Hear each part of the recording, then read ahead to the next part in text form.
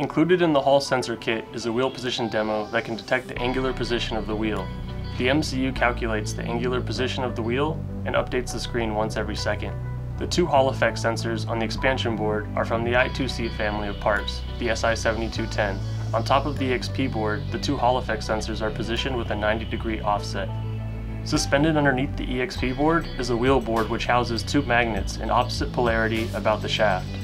Using this configuration with the sensor offset, the magnetic field values vary for each sensor over the range of 0 degrees to 360 degrees.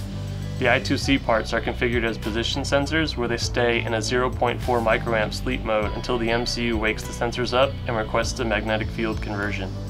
To determine the angular position of the wheel, the MCU takes a magnetic field reading from each sensor and compares the values against a lookup table using linear interpolation. The lookup table can be user calibrated. By default, a standard lookup table is programmed into each MCU and is accurate to plus or minus 5 degrees. By performing the calibration sequence and loading your own lookup table into memory, the angular position of the wheel can be calculated to within plus or minus 1 degree.